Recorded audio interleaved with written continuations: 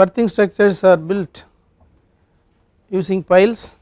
This structure what is shown in this slide being constructed as 5 rows of piles, first row, second row, third row, fourth row and fifth rows of piles, and the piles are used for building the deck also. You can see a pedestal on top of the pile which is already built. There is another pedestal here. What you are showing is a pile cap. On top of this you have the pedestal, and then we have the cranes, we have the rails being laid here, and we have a overhead crane. This overhead crane moves on this rail, and this is used to lift these precast beams and place on top of it. So the design and construction should take care of this fact that we use the pile for temporarily supporting the gantry. Before going into the different types of berthing structures, we should know what are the different types of cargo it handles. This is the Indian scenario. POL, petrol, oil and lubricant, is about 32%, container 20%, coal 17%, ore 32%. The other cargoes like wood, fertilizer, wheat, they constitute about 20%. So maximum cargo 32% is POL, then container. Coal and ore constitute another component for which you have to design. So we will be discussing about the vessel size that will be used for coal and iron ore. For POL, multi-purpose berth, this constitutes the other berths as well as containers. This for a structure which we are designing for Gopalpur Port Limited. Based on the number of vessels and the efficiency and optimization of cost, the vessel size will be determined. It is preferable to go for coal and iron ore 120,000 DWT vessel. We will be designing for this, whereas we may use from 80,000 to 120,000 DWT vessel. So design is important. There is a design vessel size. If you are designing for 120,000, you can use smaller size vessels also. These dimensions are important, about 260 meter long, 40 meter wide and 16.5 meter draft. The draft controls the design, whereas the length determines what should be the length of the berthing structure. POL berth, there are two categories for POL berth. One is for the product, that is from a refinery. If you are exporting the product, then we go in for 80,000 DWT vessel, whereas the crude oil that is coming for refinery will be much bigger size, maybe 250,000 DWT vessel. We may use a single buoy mooring system in a open sea, so that I am not discussing. We can have a VLCC, very large crude carrier, that can be on a berth also, that also I am not discussing. Only for product export we have 80,000 DWT, length is 243 meters, width is 34 meters and draft is 13.5 meter draft. I said about the length and the depth draft. The width is mainly required. The width of the berth is the controlling factor for the cranes and other things, cranes for handling the cargo. The 80,000 DWT vessel length is 245 meter, 32 meter is the width and 14 meter is the draft. And if you see these dimensions, it is not constant. Suppose you have 80,000 DWT, you may have a longer length and longer width and a lesser draft. So it is not that if 80,000 means it will have only this size. Depending on the size of vessel playing in the region, they will decide what size of the length to be considered for the design purpose. So what is the definition of the berth is given here. A ship station at anchor or at wharf or alongside a structure. The berth occupancy I have discussed earlier, that is about 0.55 to 0.65 is recommended. This is expressed as a ratio of the actual time of occupation of the berth by ships to the total period of specified. That is, what is the total period? If you say about 365 days, you may not have 365 days, maybe 300 days, out of which how many days the ships are there. That means 150 days the ships will be there in the berth. that is called as the berth occupancy. So the formal definition is the duration over which a ship lies anchored at the berth for loading and unloading operations in a specified period of time. Typically it is about 1 day or 1.5 day. Some places, some smaller vessels can be unloaded or loaded even in 6 hours. There are different types of berth, we can call it as a quay, wharf, pier or jetty. I will explain this. There is the definitions differ from textbook to textbook, but anyhow I will give the definition which I will be following in the class.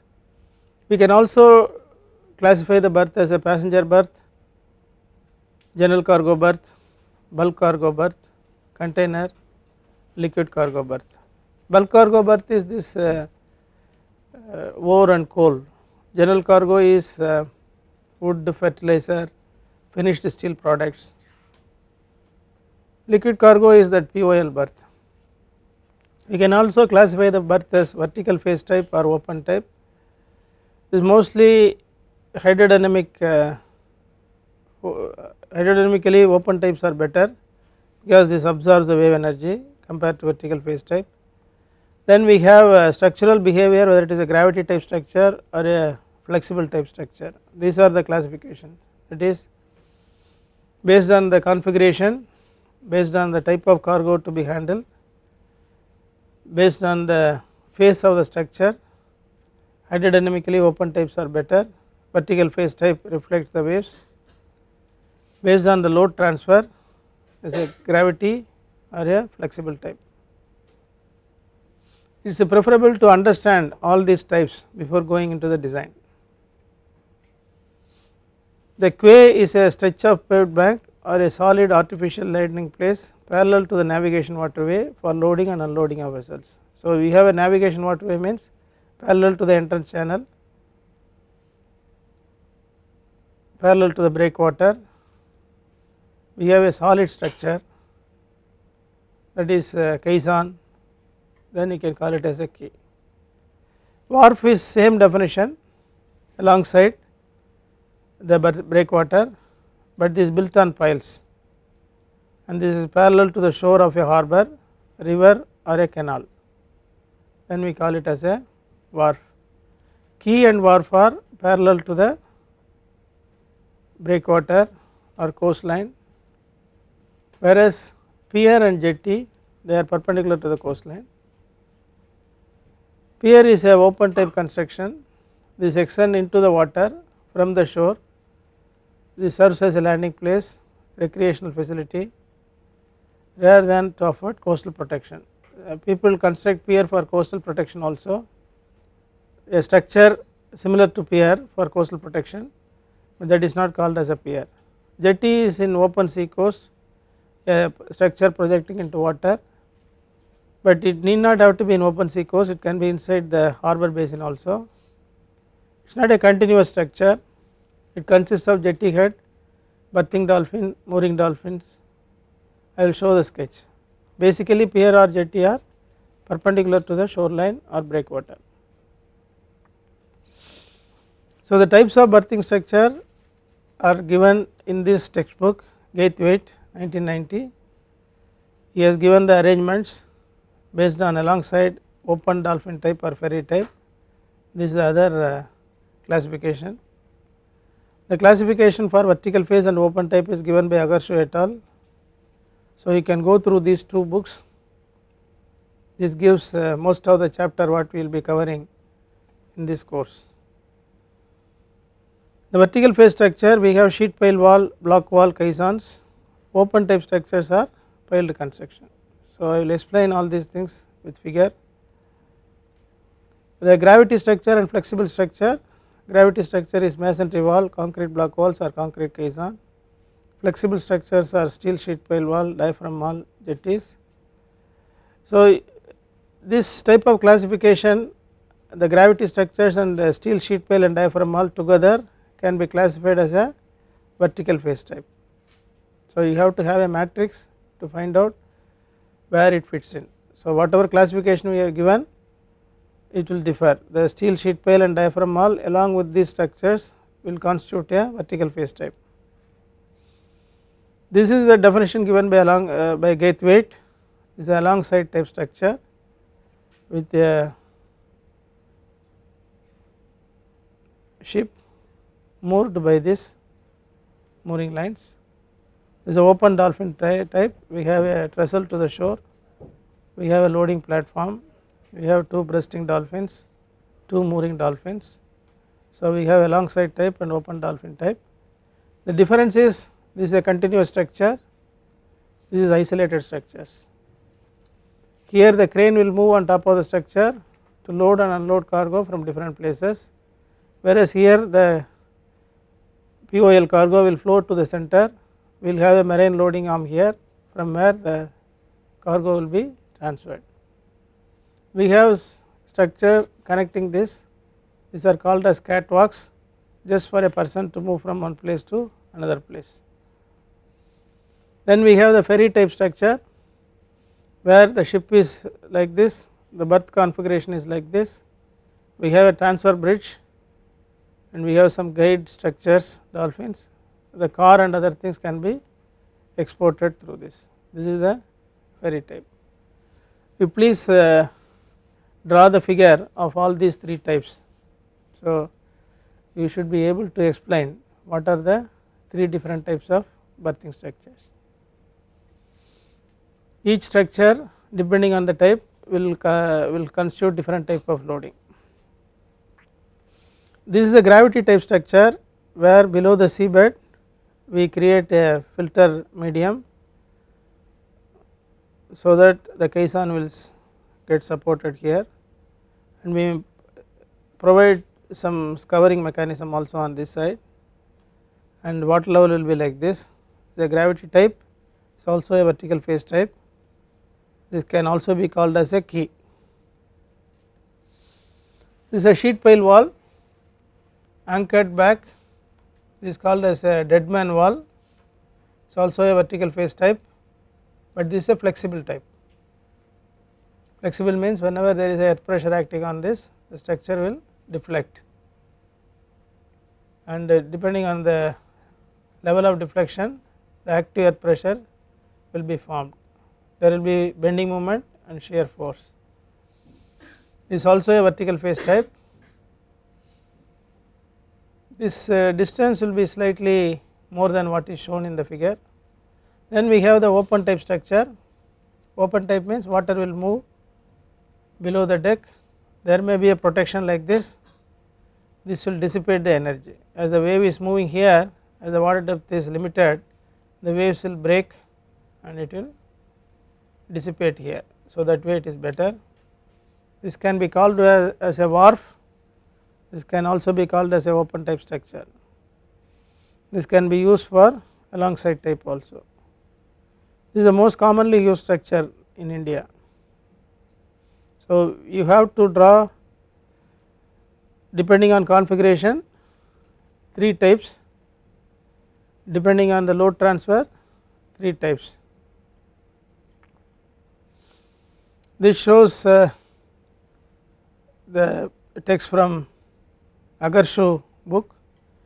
Here we have classified all the structure as vertical face, these structures as open type.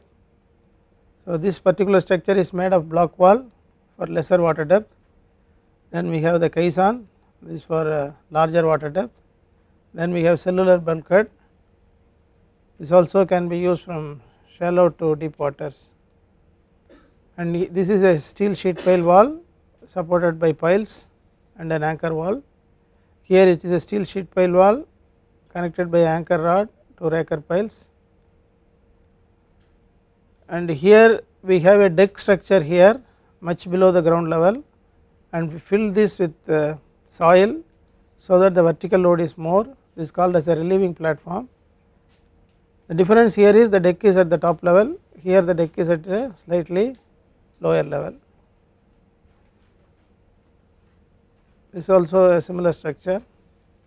Then we have the open pile structure. Here we have an anchor rod for this retaining beam, here we do not have an anchor rod for the retaining beam.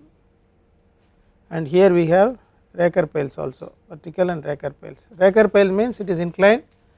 Typically the raker piles are 1 horizontal to 3 vertical to 1 horizontal to 6 vertical, that is the slope normally they drive the raker piles, otherwise the construction will be difficult.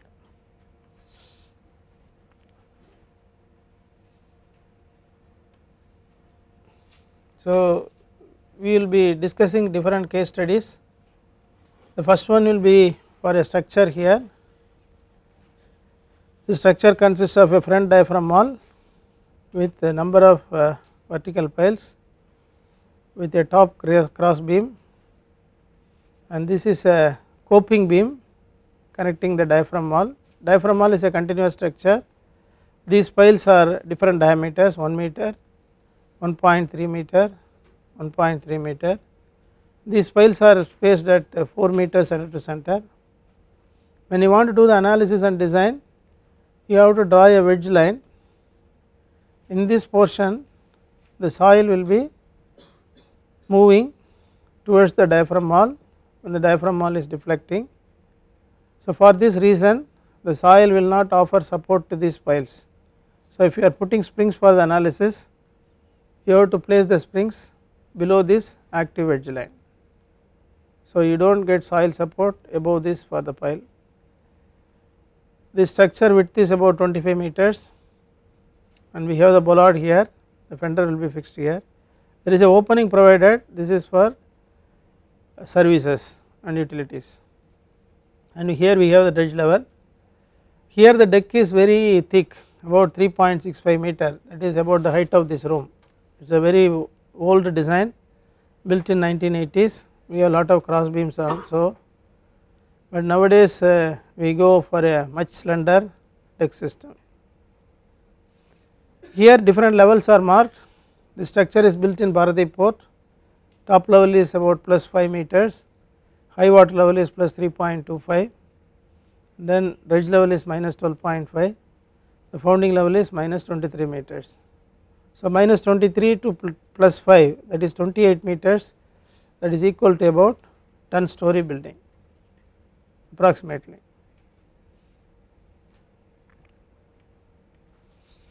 So the length of the berth is 250 meters, width is 25.3, and the vessel size is 30,000 DWT, and we provide expansion gap at every 50 meters. Suppose we have the berth length is 250 meters, we do not build for 250 meters, every 50 meters you provide a gap.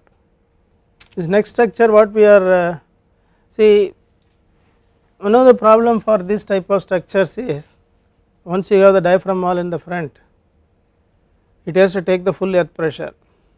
So what we have now decided is, instead of keeping the diaphragm wall in the front, we will keep the diaphragm wall on the back, then it will become some kind of a open type structure. So you see the drawing here. So we have the piles in the front and you have the diaphragm wall on the back. The earlier case diaphragm wall is in the front. This is designed for a deeper draft. So we have dredge level of minus 15, and then we can assume a slope.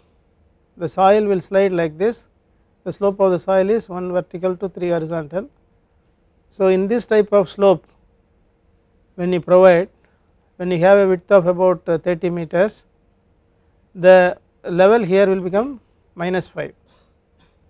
That means the earth pressure acting on the structure will be, instead of the top level to the dredge level, it will be the top level to the slope cut level. So here it is for top level is plus 5.8, 5.8 to 15, that is 20.8 meter, it has to take the earth pressure, whereas here it will be 5 plus 5.8, 10.8 meter. The force acting is less. When the force acting is less, the number of piles can be reduced. Here we have more number of piles in the cross section, whereas in the launch tool direction we have only at every 7.5 meter. Earlier it was every 4 meters, now it will be every 7.5 meter. So when you have this type of structure, when the ship comes and hits, the berthing force will be transmitted immediately behind the soil, behind the diaphragm wall, immediately to the soil behind the diaphragm wall. Only for transferring the mooring pull we need this forces transmitted to the diaphragm wall and the piles. If you provide one more alternative, suppose you provide a tie rod and a cut off wall, this thickness of the diaphragm wall can be reduced, or you can provide a beam and eliminate this also. So such a system we will give in next slide. So this berth consists of vertical piles with the rear main diaphragm wall. This is used in Jawaharlal Nehru Port Trust. Diameter of the pile is 1200 mm and the thickness is 850 mm. If you provide a front diaphragm wall, the thickness will be about 1300 millimeters, that is why it is reducing. I said the spacing in the launch hole is 7.5, I think it is 6.4 meters center to center,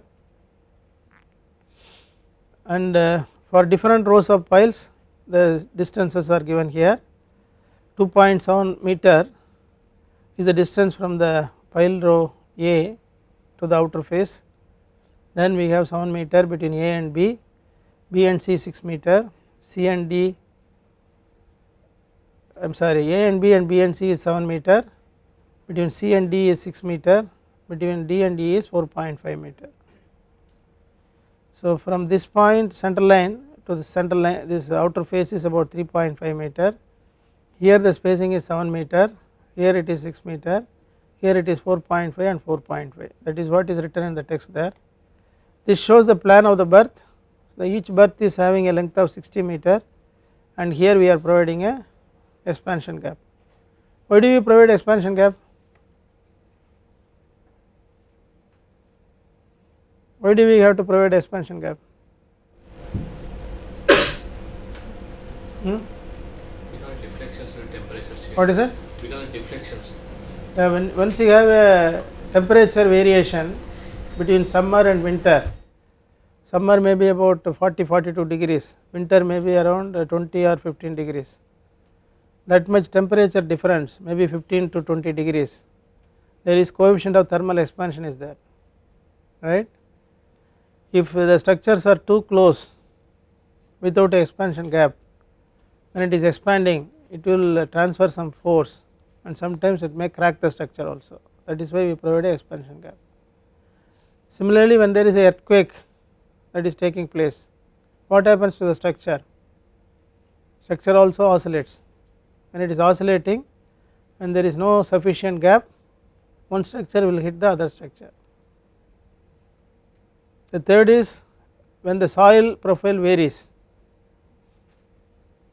over a length of 250 meters, soil profile may vary. The first block of 60 meter may have rock at minus 15 meter level, the second block may have rock at 25 meter level, third block may have at 20 meter level. So the foundation depth may vary. The foundation depth varies, your deflection varies due to horizontal load, that also you should take care. Is it clear? Three reasons. One, your friend has told, that is due to temperature. Temperature, there can be expansion or there can be a shrinkage also. The second is due to seismic force, any lateral force, it can be due to wind force on the crane, wind force on the structure, it can be due to berthing force, it can be due to mooring force. Berthing force and mooring force may have a component along the direction of the berth, need not have to be perpendicular to the berth. Once you have a force perpendicular parallel to the berth, then there will be deflection, that also you have to see. Another thing is deflection due to earthquake can be in phase, that means if you have two structures side by side, this can move together in tandem, or sometimes when this is moving this side, other structure may move opposite side, that also you should take care. Third is the foundation need not have to be the same at all the places, for that also you have to take care. So here this is the plan of the structure, this is the sea side and we have provided two beams, one is the beam on the sea side, another is the beam on the land side.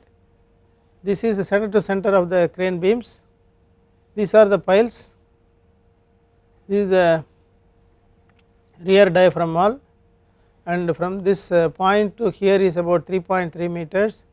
Here we provide bollards as well as fenders, so we need a fender beam here, and these are the cross beams which are connecting, and the slab is positioned on top of the structure. So the third case study is the vertical piles with cut-off wall and rear dead man diaphragm wall. So what we are trying to do here is, instead of providing like this a diaphragm wall and having a natural slope of soil 1:3, we provide a rock toe embankment, so that the bed level instead of -5 it becomes 1. So we provide an embankment here like this and provide a cut-off wall with a tie rod and a dead man system. So we will see the figure. This is very recently built. This is built in 2000, maybe 2006 or 2007. The earlier structure, Jawaharlal Nehru Portress, is built in 1995 or so. The other one was built in 1980. So 3 decades, how we are improving, we are telling. Here the dredge level is -15.5, is built in Chennai port. Here we have top level is 4.8. We have a natural soil here, 1:3 slope. What we are doing is, this is the natural, actually this structure we are filling on this side also. If you see the structure here, this is a second container terminal, we are filling it on the, this is the breakwater, we are filling soil here also. That is why in this structure, if you see, we have a sand fill here, then we have a filter layer, then we are also filling it with various types of stones, and make the slope 1 vertical to 1.8 horizontal. This is 1 vertical to 1.8 horizontal, so that the slope line cuts very close to the deck, where we provide a cut-off wall, then we provide a tie back and a dead man wall system. So we are avoiding the diaphragm wall. When you avoid the diaphragm wall, it is a continuous structure, so we save a lot of money. These are all vertical piles and a deck system, and we provide beams here in the front as well as here. So we have only this much as the width of the container crane, that is about 30 meter. We have provided the cross beams here, and the slab is supported between the cross beam. So this structure is much more economical compared to any other structure. These tie rods what you are placing, the location is important, location is at place 3 meter. This can be placed above or below also, depending on the location the force will change. And these tie rods are placed at every 3.75 meters center to center. Here the spacing of the piles in the longitudinal direction is about 7.5 meters. So in between cross beams we have one more tie back system. Any doubt in this? I am discussing about 3 systems. The first system we have the front diaphragm wall, the second system we have the rear diaphragm wall, the third system we do not have any diaphragm wall. First system, the front diaphragm wall takes all the earth pressure. The second system, the natural slope of the soil 1:3 is used to reduce the force on the rear diaphragm wall. The third system, the rear diaphragm wall is completely eliminated by providing a rock fill embankment with a slope of 1 vertical to 1.8. So if it is a soil, 1:3 only will be stable. If you put rock, 1:1.8 will be stable.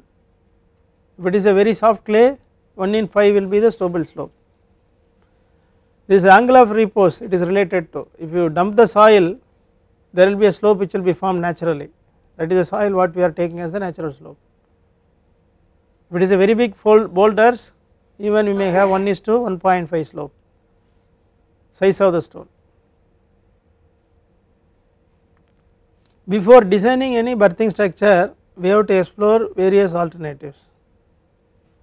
I have given 3 alternatives, maybe I may sound that this is the best alternative, but depending on some of the site situation this may not be the best alternative. Sometime I may use front diaphragm wall itself as a good alternative. Okay, do not go by what this is for a particular situation. If you have marine soft clay and all, maybe we may go in for a front diaphragm wall in Visakhapatnam port, depends on the situation.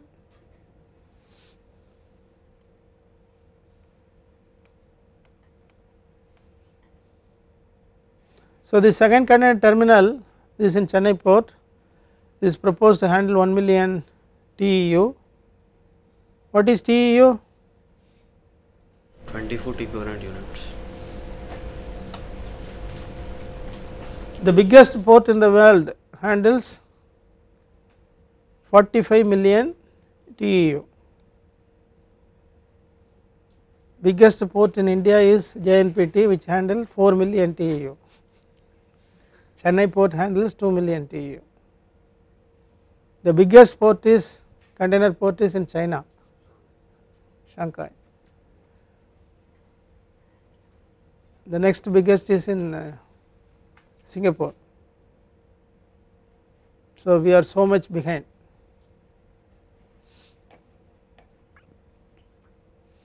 This berth is about 820 meter long, somewhere here. So I may arrange a site visit to Chennai port sometime. Who is your class representative here? MTech OE1. Who is class representative? Ocean engineering. No class representative. Who is that man? He is absent for a very long time. Okay. The 820 meter long berth is divided into 13 modules. Each module is about 60 meter with an expansion gap of 40 millimeters. The width of the berth is about 37 meter. The berth is placed on poured cast in situ piles. So when you talk about piles, we have different types of piles. We have bored cast in situ pile, we have driven cast in situ pile, we have precast piles. I will not get into details of all these variations, but you please be aware that there are different types of piles. The spacing of the pile is about 7.5 meter in the longitudinal direction, it is about 7.62 meter in the transverse direction. There are 2 crane beams, one is at the sea side and another is at the land side. There is a cut-off wall which is of width 800 millimeters, depth is 2.5 meters. This is provided at a distance of 2.75 meter from the land side crane beam. This is required to transfer the berthing force to the backfill. There are 2 types of lateral force, one is a berthing force, another is a mooring force. Berthing force will be transferred directly to the backfill by the cut-off wall. That means all your piles will not be subjected to any force from the berthing. Is it clear to you? If you want to economize the structure, you can do it by various means. You can go in for a sophisticated software and do a rigorous analysis. Then you can design a structure also with very good software, spreadsheets. But apart from these 2 alternatives, the best way is to reduce the forces coming onto your structural system. When there is a berthing force, if you can transfer it immediately to the backfill behind the cut-off wall, none of the force will go into the pile. And when you have a mooring pull, we have provided the deadman wall of size, the same thing only is about 3 meter depth. This is at a distance of 14.5 meter from the cut-off wall to transfer the mooring pull. I will show this here. This is your deadman wall, this is your cut-off wall. When you apply the berthing force, immediately behind the cutoff wall the force will be transferred to the backfill. If you pull it through the bollard from the cutoff wall, it will go to the dead man wall through the tieback system. Dead man wall also transfers the load by passive pressure. So what you are doing is you are transferring both the berthing force as well as the mooring force to the backfill. That means you are reducing the forces on the piles. Only due to dead load, crane load, live load you have to design the pile, it is only vertical force.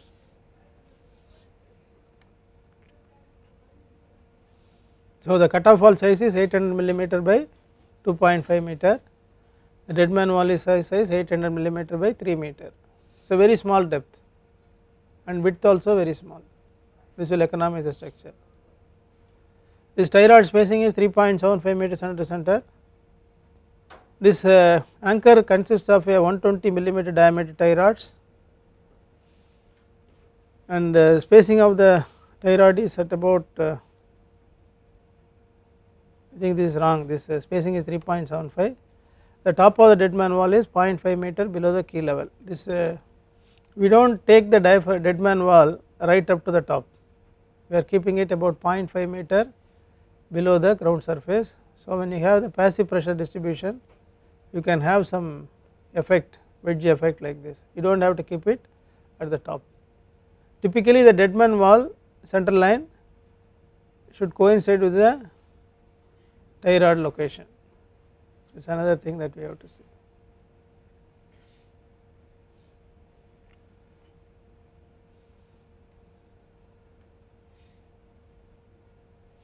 Now I am going to show one structure which has failed very recently. Failed means about 45 crores have gone, nothing can be done. This has happened in Vizag port. They have a front sheet pile wall, we have a tieback system, we have a dead man wall. So in this design they made mistakes. Normally when you design a structure, if you make one mistake, most likely it will not fail. If you make multiple mistakes, it is likely to fail. This is in Vizag port where we have a marine soft clay. They use a steel sheet pile wall, they have not taken it into the rock, because steel sheet pile wall cannot be taken into the rock, that is the first mistake they have done. Then we have an active edge here, there is a passive edge from the dead man wall, these two should not meet, the anchor rod should be placed for a very long length. So the location of the dead man wall is not correct, the second reason. I think they have kept at a distance of about 20 meters, they should have placed the distance as 40 meter. They have not taken the soil parameters correctly. One of the class we discussed about active earth pressure and passive earth pressure. If you want to calculate the active earth pressure, it is Ka gamma h minus 2C. C value they have taken very high, that means the active earth pressure is less. There is a surcharge behind the dead man wall, they have not taken the surcharge in the dead man wall in the design purpose. They have not taken the differential water pressure properly.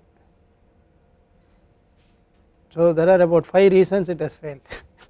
One is the steel sheet pile wall when you provide, since this embedment depth is called as the embedment depth, this has to be designed properly. Below the dredge level we have very good soil for about 4 meters, below 4 meters we have rock. Suppose they had soil for about 10 meters and this depth is about 20 meters, they have driven the sheet pile wall to another 10 meters, they would have done it. They have only 4 meter sand, below that they have rock, so they did not want to do it in the rock, that is why they stopped this 4 meter below this.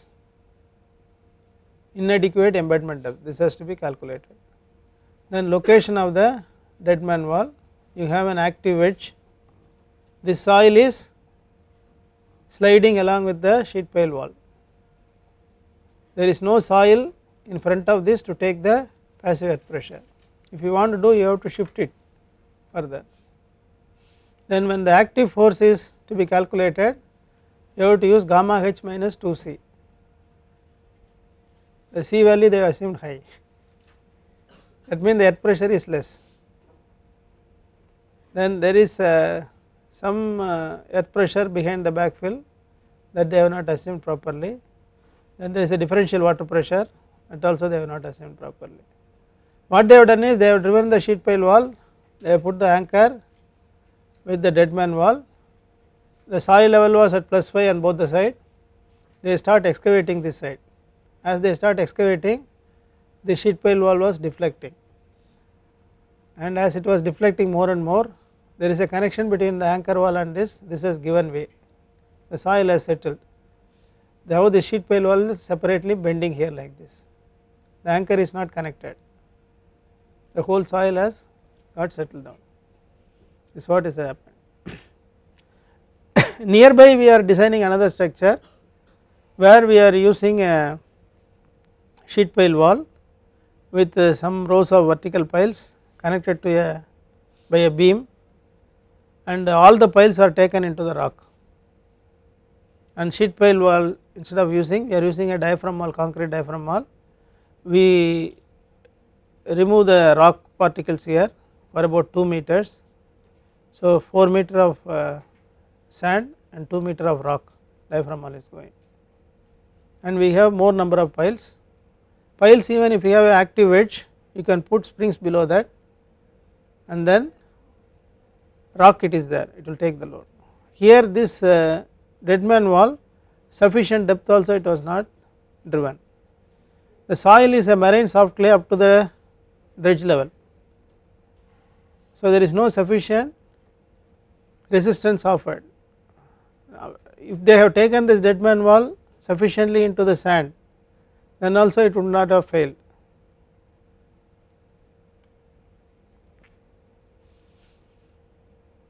This is a soft clay with lot of silt draining into the sea. When they are driving the sheet pile wall, because of its own weight, it gets into the, it goes down, you do not have to hammer it, just because of the weight it has gone. The such type of soil you should not use the steel sheet pile wall, there should be some resistance. Another mistake is they designed based on a soil investigation, not in the final alignment of the berth. The soil investigation used is at a different location, not at this location. They changed the alignment. They first did the soil investigation, then they changed the alignment. When you change the alignment, you should go in for new soil investigation. The new alignment is about 50 meter away from the old alignment. This choice of sheet pile wall for the main wall in this location is totally unwarranted, considering the highly fluid nature of the clay. So after we have done this failure, we did the soil investigation, we have got lesser cohesion compared to the design cohesion assumed based on one borehole investigation. Normally if the berth is 250 meters, we have to take 5 boreholes. The whole alignment they have taken only one borehole, we have to take 5 boreholes. The dead man sheet pile wall was not located beyond the passive rupture surface and was terminated in the soft clay zone, which was highly undesirable. Location is wrong, termination is also wrong. The groundwater level considered in the design of dead man wall is the same as the main wall, whereas this IS 9527 recommends higher water table for dead man wall. The rear side we have a dead man wall, for that IS code stipulates higher water level, that they have not done. The post failure investigation has indicated 1 meter higher water table. The weep holes also have not been provided in the main wall. Suppose you want to reduce the differential water pressure, you have to provide holes in the main wall so that the water will seep through, that they have not done. The load combination of surcharge load behind the dead man wall and no surcharge in front of the dead man wall has also not been considered in the design. So this I told you, but I will explain here. They will stack the cargo here, but there will be one combination where they will stock only behind here, there may not be any cargo here, there may be some crane going, that condition has to be considered. It is given in the code IS 9527, that they have not considered. The end result is they have not followed the code which has given all the specifications to be considered in the design. If you are not following that, then the failure will take place. Okay.